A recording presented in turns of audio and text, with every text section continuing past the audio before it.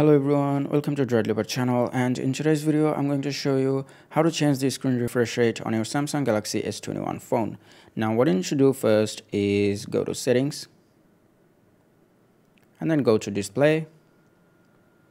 From here go to motion smoothness, and here you can see that we have two options, which is adaptive and standard. Now the standard is 60 Hz and the adaptive is 120 Hz.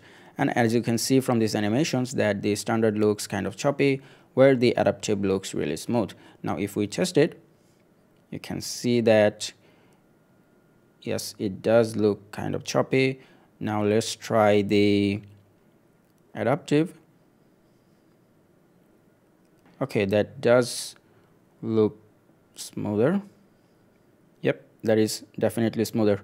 But please keep in mind that your phone will not always be in 120 Hz when adaptive is selected. Sometimes it will go down to 60 to save your battery life, which is good. You don't always need 120 Hz.